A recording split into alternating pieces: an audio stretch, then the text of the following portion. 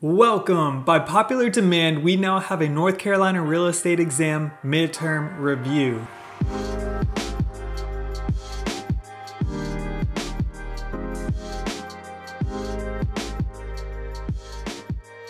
Hi everyone, I'm Sean Kelly, and this will be a midterm based off of the first 10 chapters of the North Carolina real estate exam. Full disclosure, I am taking these questions from a couple of different sources, and I didn't really write any of them myself. So there is a chance that you may have already seen some of these, but I am going to dig into some of the answers and why they are the answers that they are. This way the questions stay professional and relevant, and there is just no way I could have come up with some of these ridiculous questions myself. Hey, I forgot to mention, there is a 10% off link down in the description below for North Carolina real estate exam pre-licensing courses, post-licensing, and continuing education courses for new signups only.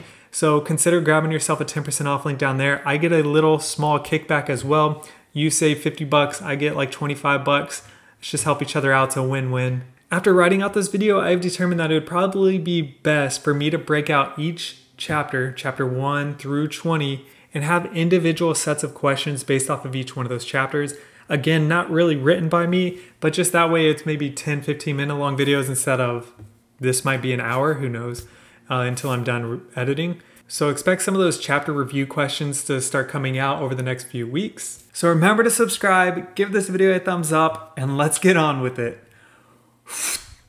All right, question 1. A homeowner would like to install a new HVAC. The home is 50 foot by 70 foot and has 10 foot ceilings. The home also has a 20 foot by 20 foot detached garage. What is the total cubic footage of air in this home? So A, 24,500 cubic feet, B, 2,450,000 cubic feet, 245,000 cubic feet, or D, 35,000 cubic feet. So for square footage, we would just multiply the width by the height, the 50 foot by the 70 foot. But for cubic feet, we need to multiply all three dimensions, length times width times height. So the 50 times the 70 times the 10 would then give us a 35,000 cubic foot section of air, and we needed heated space, so the garage square footage doesn't count. Question 2. Lucy is a provisional broker and Tom is a broker in charge of the same firm. Tom has a listing that Lucy's clients would like to purchase. What type of agency relationship will be formed in this transaction? Single agency, dual agency, designated dual agency, or Lucy will be a designated agent and Tom will be a dual agent. So they work at the same firm, so not single agency. It can't be D, you don't have mixed matched agencies. And it can't be C, designated, because a broker in charge overlooks a provisional broker. A BIC is the supervisor of the provisional broker. Therefore, the broker in charge will be overlooking both clients by default. Dual agency must be applied. So question 3. When a provisional broker is licensed, they must follow which of the following rules in regards to continuing education? Finish 90 hours of continuing education in the first 3 years. Finish 8 hours of continuing education plus 30 hours of post-licensing in the first year. Finish 8 hours of continuing education every year by June 10th prior to the second renewal of a provisional broker's license. Finish 8 hours of continuing education every year, commencing upon completion of the post-licensing requirements. So remember that continuing education is continued forever. Spending 90 hours in class forever is unrealistic, so it's 8 hours, that crosses off A. Continuing education is due June 10th, and you can skip over your first year. So you just got done with pre-licensing. Seems unrealistic to have to do 8 more hours when you just started. So our answer here will be C, 8 hours of continuing education by June 10th, prior to the second renewal. Question 4. Which is true in regards to members of the North Carolina Real Estate Commission? A, there are 9 members who are appointed by the governor. B, all members are of the real estate profession. C, members are appointed by both the governor and the legislature, and at least 3 of them must have a real estate license. Or D, the commission must have at least 3 members from the general public. So this one is based on memorization. No real logic here. A helpful reminder though is that there is a mixture of members. There are a mixture of members. So A and B are all one or the other. They're not a mixture.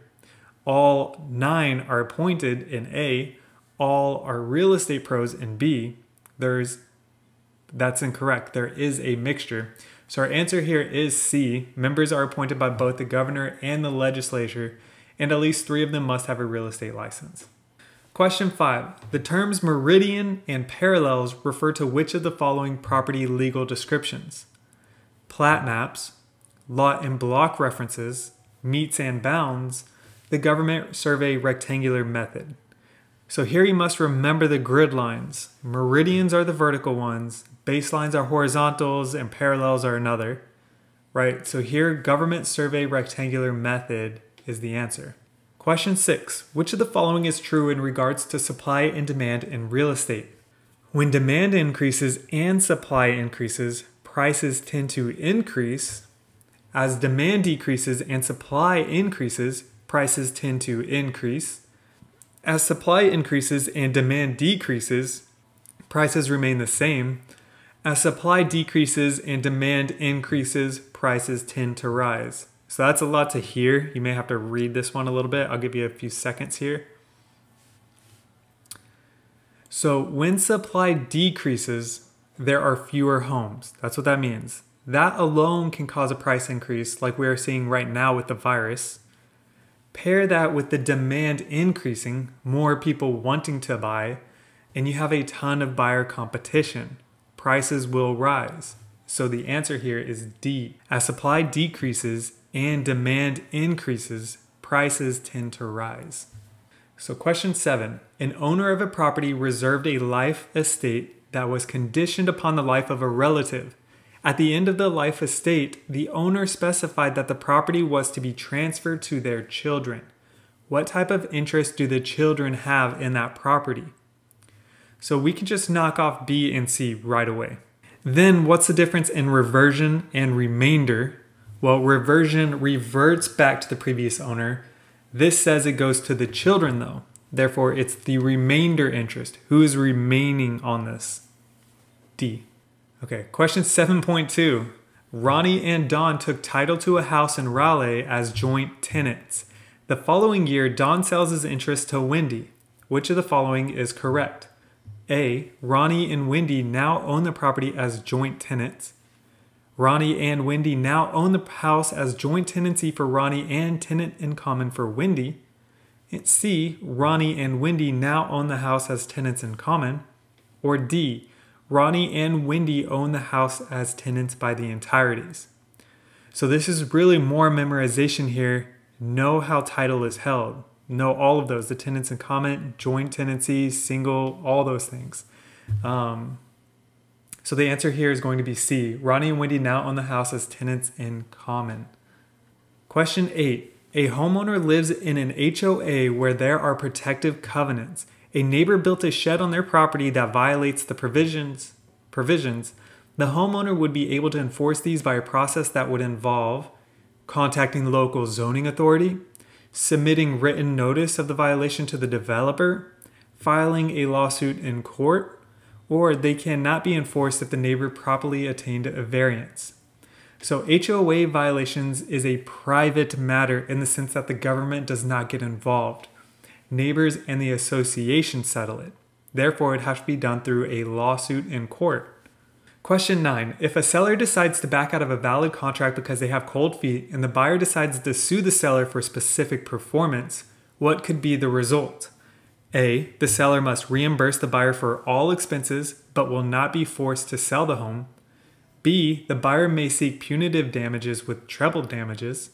C. The court may force the seller to sell the home. Or D, the seller may force the buyer to rescind the contract. So specific performance requires the defendant to perform the contract. Therefore, the court may force the seller to sell the home. Question 10. All of the following items would normally remain with the property and transfer to the new owner except A. Gas logs attached to pipes in a fireplace. B. Awnings that have been installed above the windows. C, a $4,000 gazebo in the backyard with no foundation. $100, and D, a $100 pewter switch plate cover next to the front door. So I'll give you a second to answer this after I say price has no impact whether something is a fixture or not.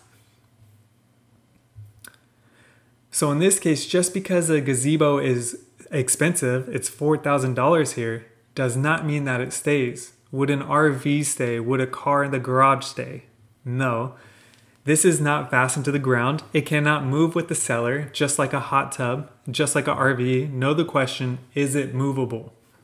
So the answer here is C, a $4,000 gazebo in the backyard with no foundation. Question 10.2, which of the following is not an example of a trade fixture? A, an escalator in a department store.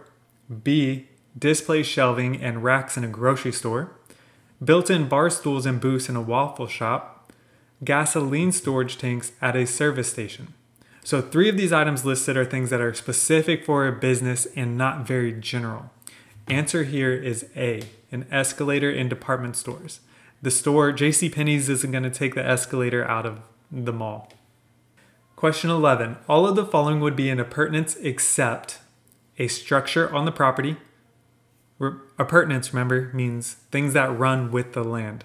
So which one of these things would not run with the land? A structure on the property.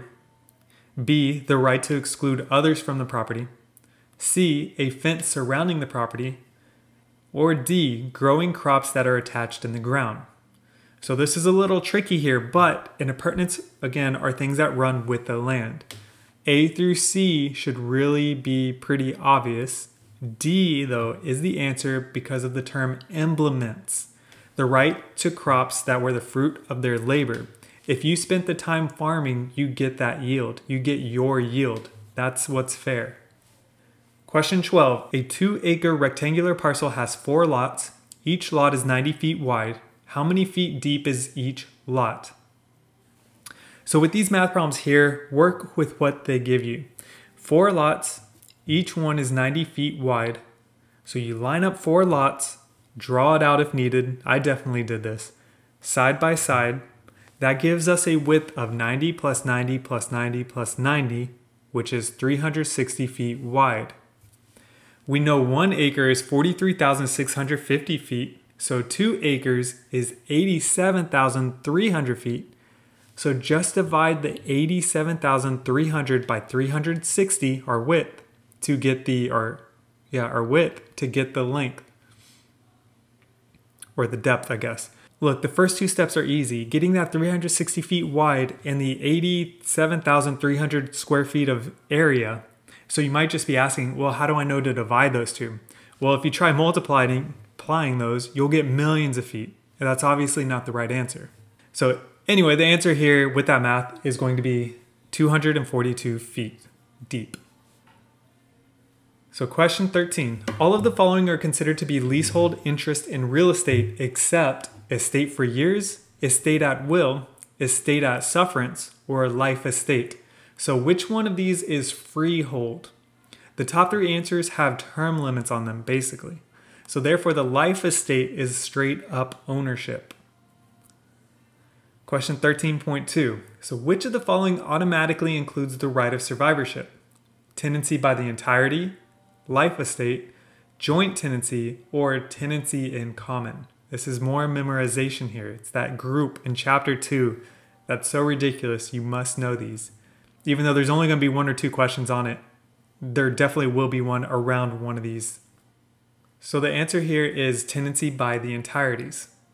Question 14. Which of the following statement is true about timeshares? They do not have to be registered with the North Carolina Real Estate Commission. They may be transferred prior to registering with the North Carolina Real Estate Commission. They must be registered with the North Carolina Real Estate Commission prior to sale, or the timeshare broker may be fined by the North Carolina Real Estate Commission. So this is, again, just a memorization answer. Know that timeshares in this case are similar to subdivisions.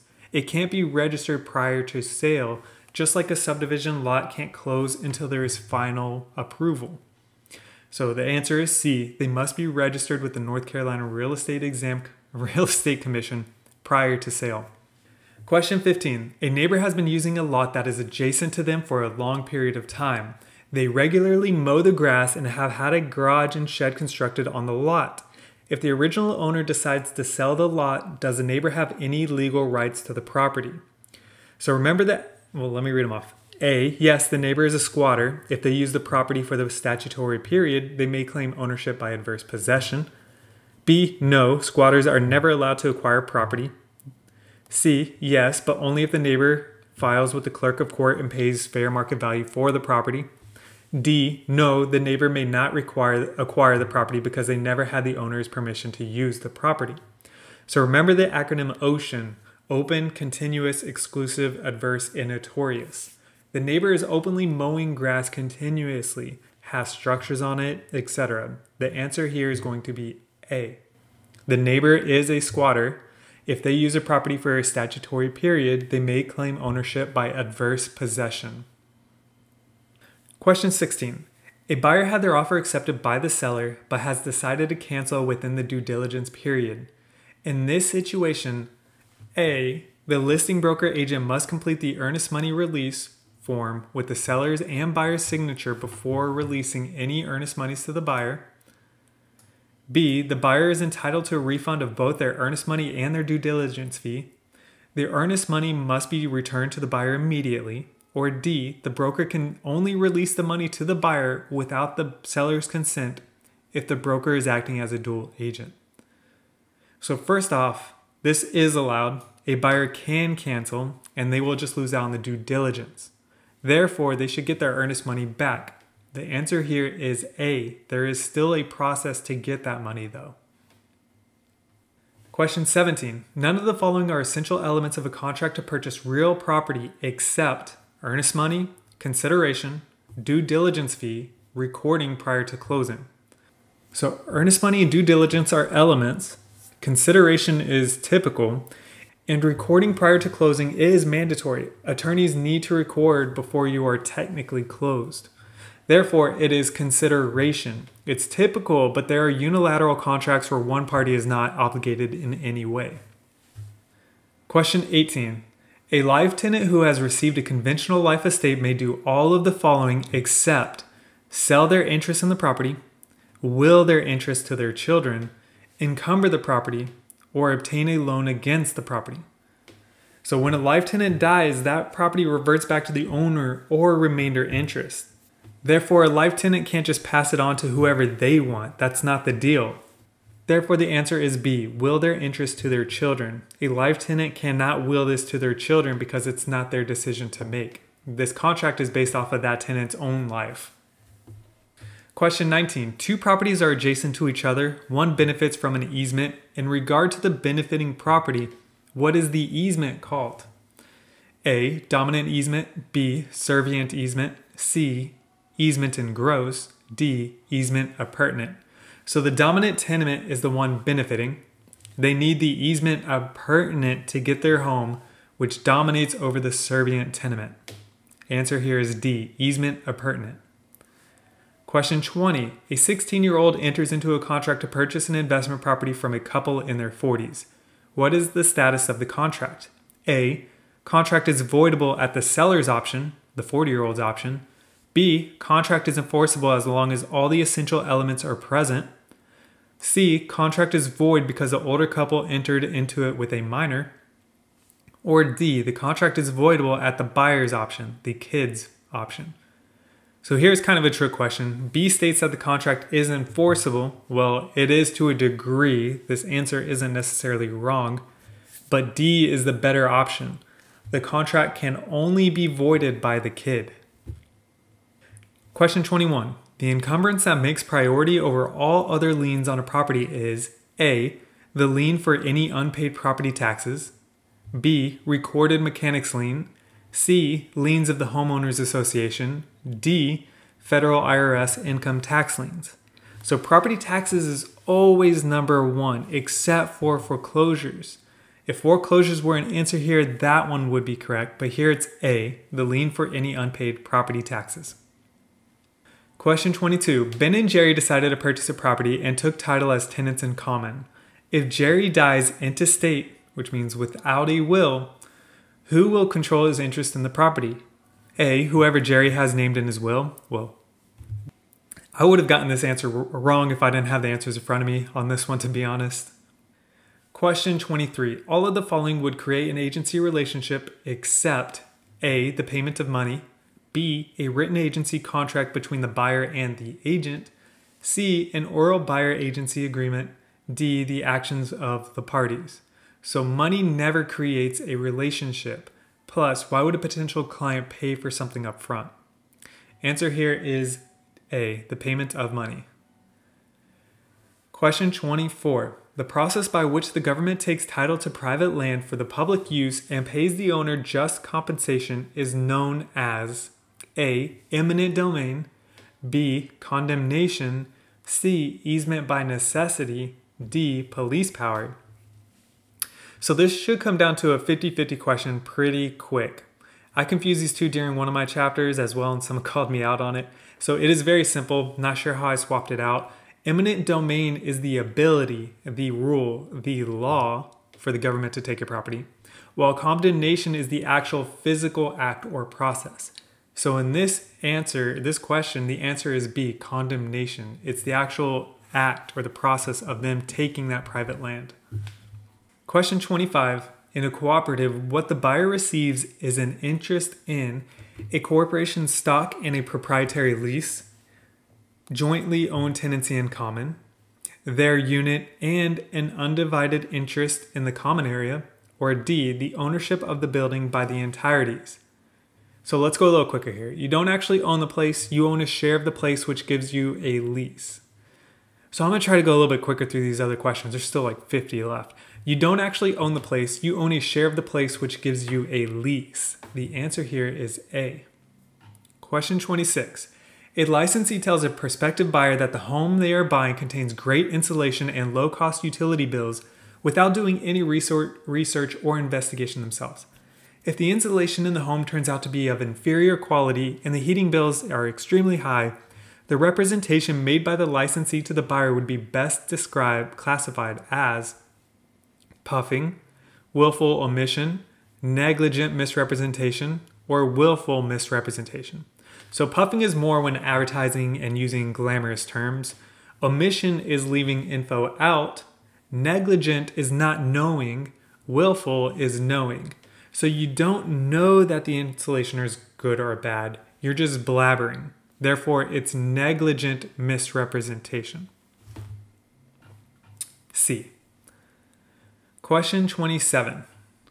John is the broker in charge at a firm. Paul is a provisional broker there, and Sally is a full broker there. Fred is a full broker at a different firm. In this situation, who can properly be named as designated agents in a real estate transaction? John and Sally, John and Paul, Paul and Fred, Fred and Sally. So designated agents basically means working at the same firm. We kind of went over this in an earlier question. So we can knock Fred out of here already. Then a provisional broker can't be a designated agent with someone that's supervising them. Again, remember, with the broker in charge. Therefore, it's John and Sally. A broker in charge overlooks a provisional broker. Remember that. Question 28.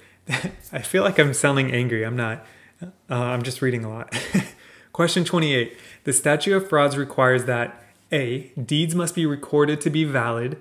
B, deeds must be notarized. C, contracts for the exchange of real estate must be in writing in order to be enforceable.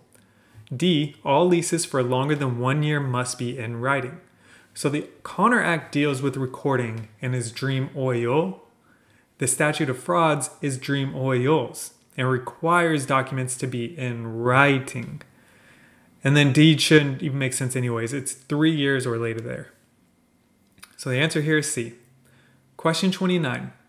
All of the following would be an encumbrance on a parcel of real estate except a real estate taxes, a loan made by a bank, an easement, unpaid medical bills that are in collections. The first three are pretty obvious and you've heard it a dozen times, but medical bills have nothing to do with running with the land. D here is the answer. Question 30. The ad valorem tax rate may adjust once at least every 8 years. once at least every 4 years, once a year, once at least every 2 years. So appraised value is every 8 years. The horizontal adjustment of your tax rate is 4 years, and tax rate is once a year. Question 31. How many acres are there in the following legal description? The north half of the southeast quarter and the southeast quarter of the northeast quarter. So the southeast quarter is 640 acres divided by 4. That's 160, right? We're asking for a quarter of the entire block of 640 acres. That's 160. Then the north half of that 160 is 80. You're just kind of working backwards here. Then that and there separates the two pieces of land. So then the northeast quarter, again, of 640 acres divided by 4, that's another 160. Then a quarter of 160 is 40. Now we add those two together, the 80 plus the 40, to get 120 acres. Question 32. Which characteristics, I'm talking with my hand so much that it's hard to actually highlight the answer over here on the screen. Which characteristics are correct regarding a planned unit development, or a PUD? So there is typically no homeowners association associated with a PUD. PUD differs from a normal subdivision in that buildings may be clustered together rather than complying with normal lot size and setback, which leaves more room for open spaces and recreational areas. PUDs can only exist in areas that have spot zoning. Or D, the homeowners in a PUD hold title to the common areas as tenants in common.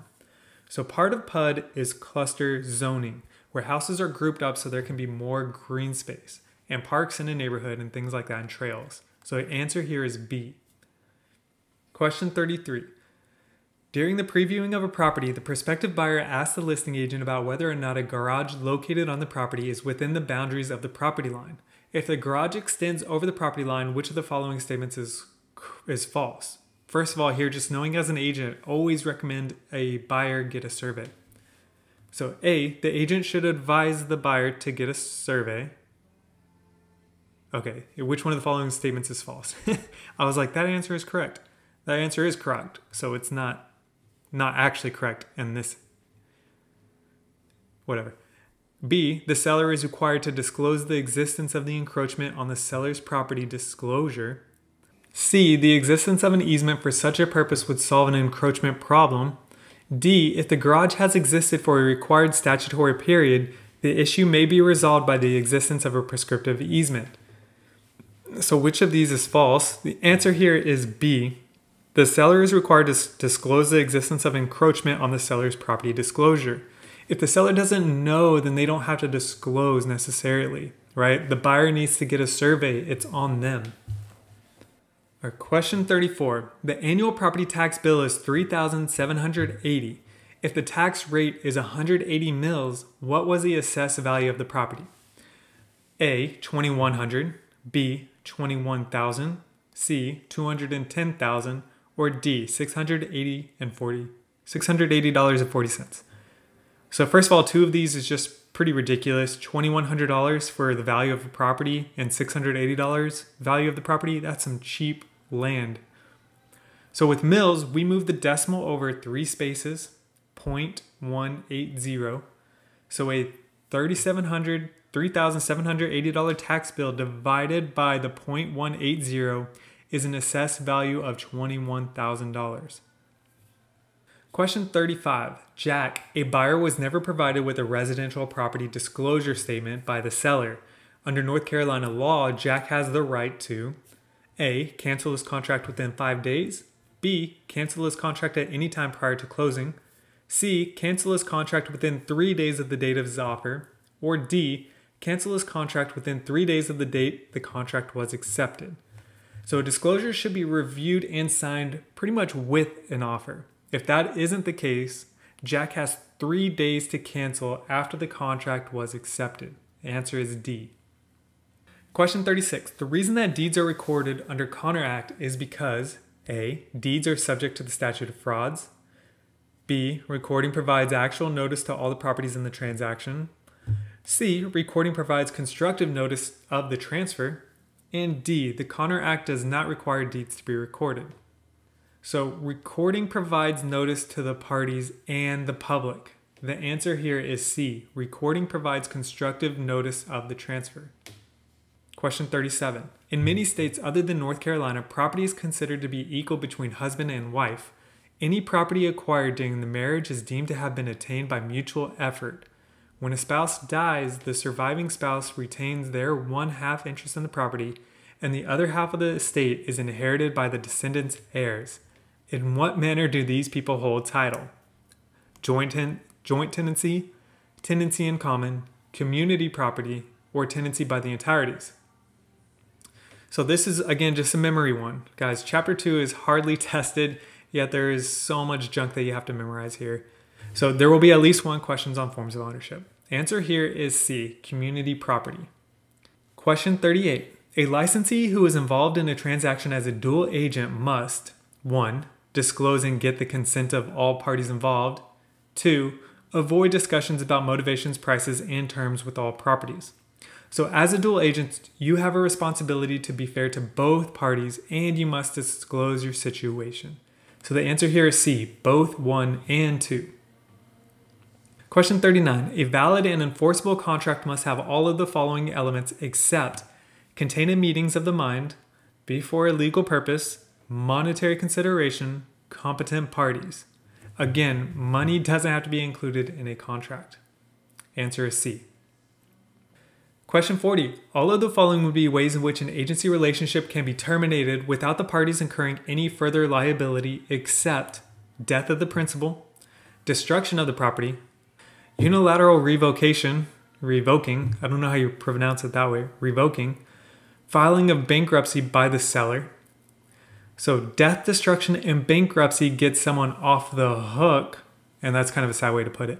But unilateral revocation is the answer. Only one party can decide to terminate.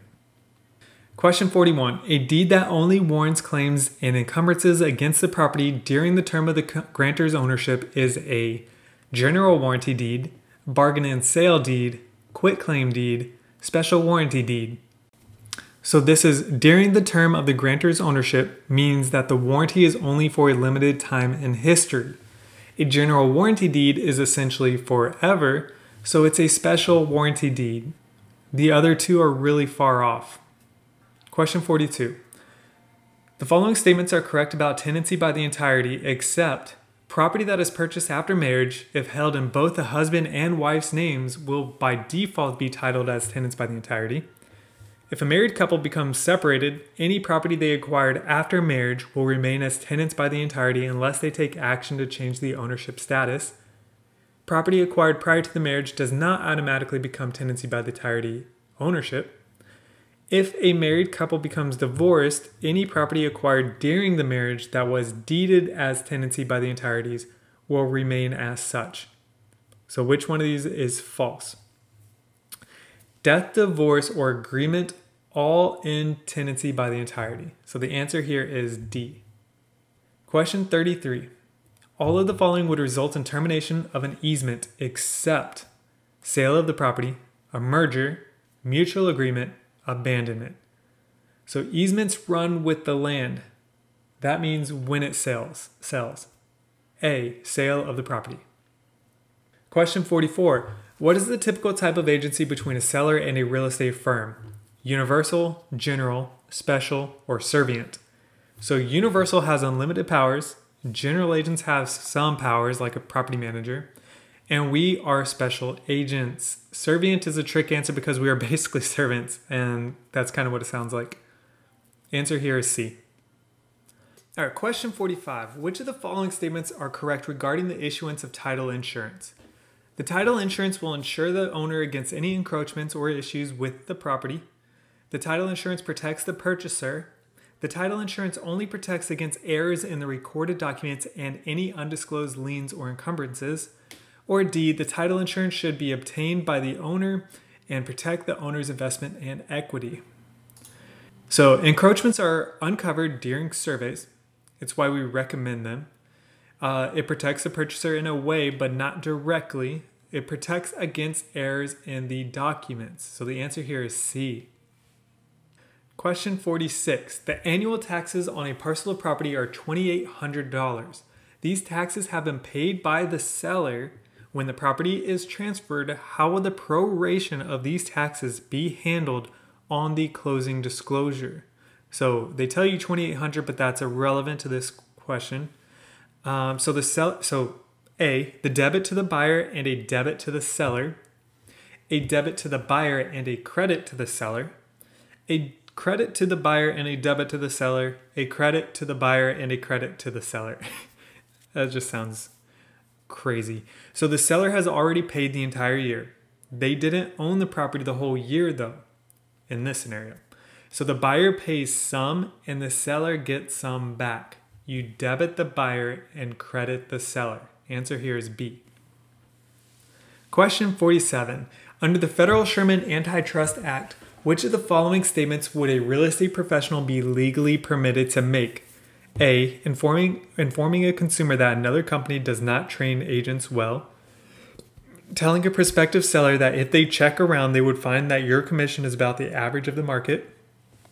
C, informing a client that your broker insists that the commission be 7%.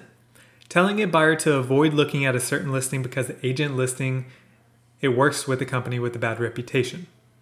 So Sherman Antitrust says that we can't use general terms when referring to our commission due to price fixing. So we could tell them that our commission is 7% though. Why? Because we can negotiate what we want to get paid. But by not saying that another firm does this or the market usually does this, can't do it that way. Question 48. Which of the following statements is correct regarding the seller's property disclosure statement? So the seller must disclose all material issues with the property. If the statement is not provided to the buyer has 5 days to cancel the contract. C, the agent may be liable for the seller's omissions if the agent did not disclose material facts. Or D, agents and sellers are only liable for the representations they make. Okay, so for B, we can cross that off because it's 3 days to cancel the contract, not 5 days. Answer here is C. The agent may be liable. You always disclose material facts. Question 49. Once a provisional broker has taken possession of earnest money and due diligence fees, A, the earnest money and due diligence fees must be deposited into a trust account. B, the provisional broker may hold the earnest money until the contract is accepted and the due diligence fee should be given to the seller immediately. C, all monies should be delivered to the broker in charge immediately. D, the due diligence fee is refundable during the due diligence period, but the earnest money is not. So this is talking about a provisional broker. So D is obviously not right. Due diligence isn't refundable. Earnest is. So this one is C. All money should be delivered to the broker in charge immediately. Question 50. All offers to purchase and documents to clients should be delivered. This is one that I had gotten wrong in the past, and you may see this on the test because there's 2 correct answers here. Within 3 calendar days, immediately but never later than 3 business days, immediately, or D, immediately but never later than 3 calendar days. So this was a legit test question. There are 2 correct answers here. A is correct, within 3 calendar days. But D is even more correct, immediately but never later than 3 calendar days. Question 51. Which of the following is correct regarding the cancellation of a timeshare agreement in North Carolina? The buyer has 5 days to cancel and the developer must refund their money within 10 days. The buyer has 3 days to cancel and the developer may refund their money within 15 days. The buyer has 5 days to cancel and the developer must refund their money within 30 days. And D, the buyer has 3 days to cancel and the developer must refund their money within 10 days. So timeshares have those 5 for 5 rules, right? Almost everything is in regards to the number 5. So we know here that it is 5 days, so that cancels out B and D. Then we know that it has to be a month, 30 days. So that's memorization there. Answer here is C. 5 days to cancel, refund their money within 30 days. Question 52. An offer to purchase would include all of the following except A, confirmation of the agency relationship of the parties.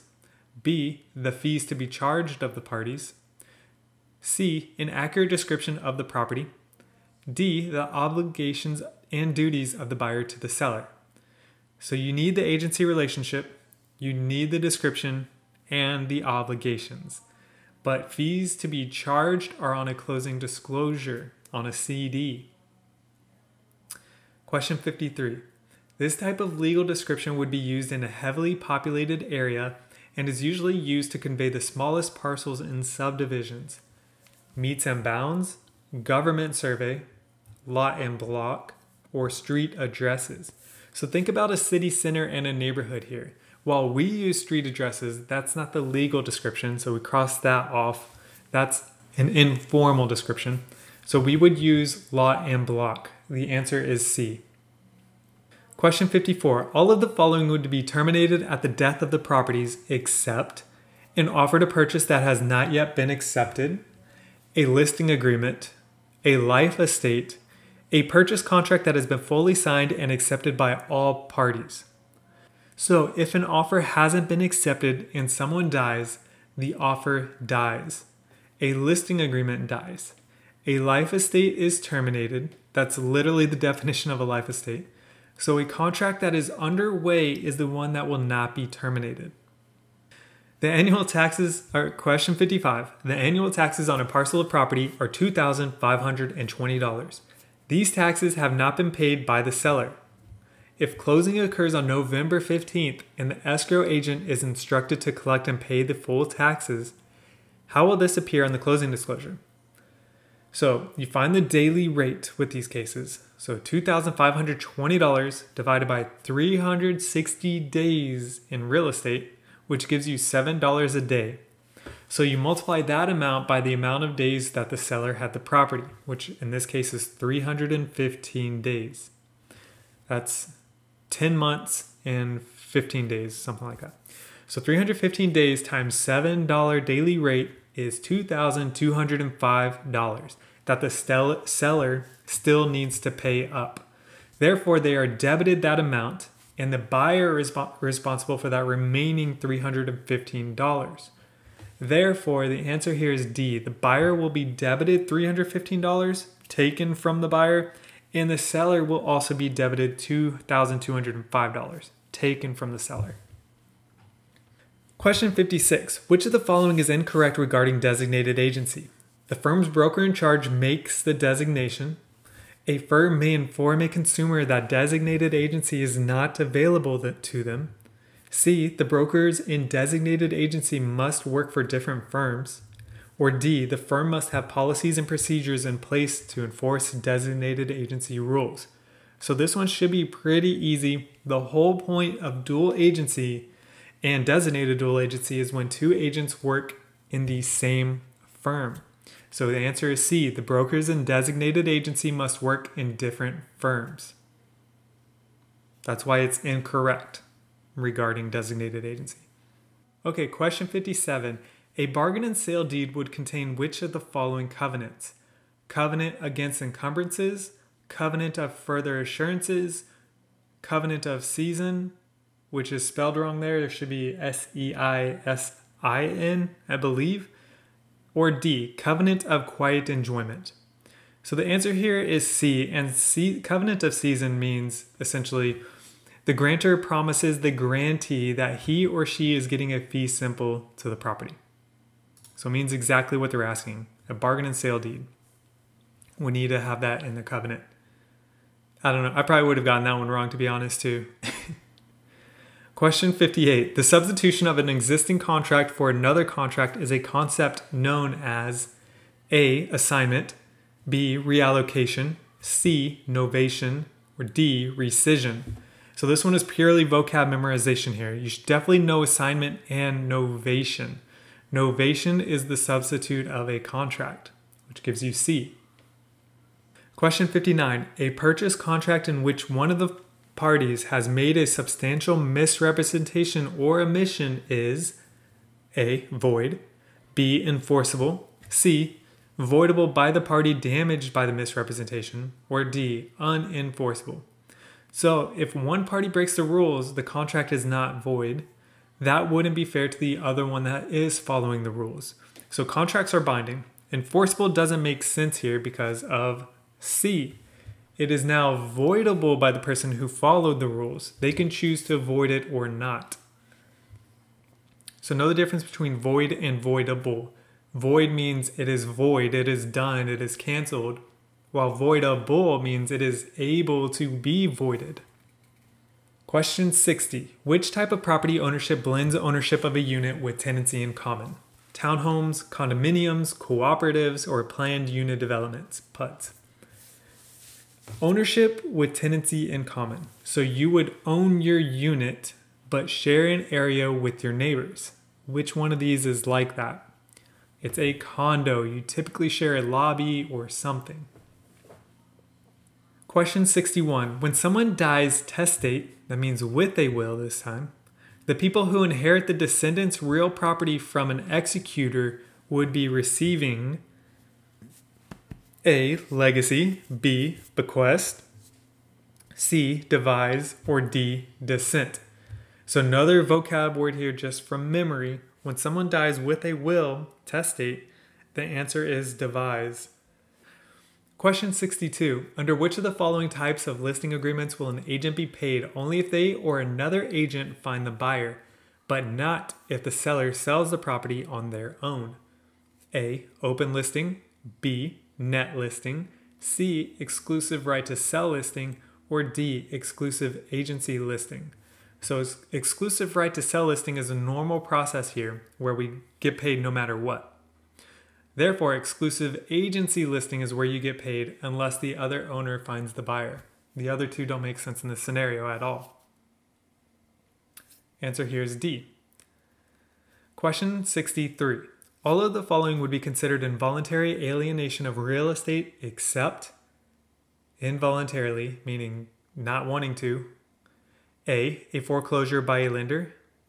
B, a condemnation proceeding. C, a transfer in a will, or D, a sheet. So involuntary means that it's out of our control, basically. So foreclosure and condemnation are out of your control, in a sense, so no.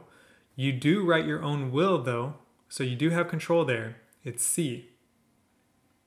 Question 64. When an owner of real property sells or transfers it and retains their right or interest in the mineral rights, they are creating A, an easement that must appear in the deed, an encroachment that affects subsequent ownership of the land, C, a reservation and exception that must appear in the deed, or D, an illegal interference in the bundle of rights of the buyer. So an easement is incorrect. That's more of a right-of-way. An encroachment is wrong. That's more of a structure or something that's built across property lines. So it is C, an exception on the deed, and it is legal. Is that it? Wow, cool. So that was a ton to take in.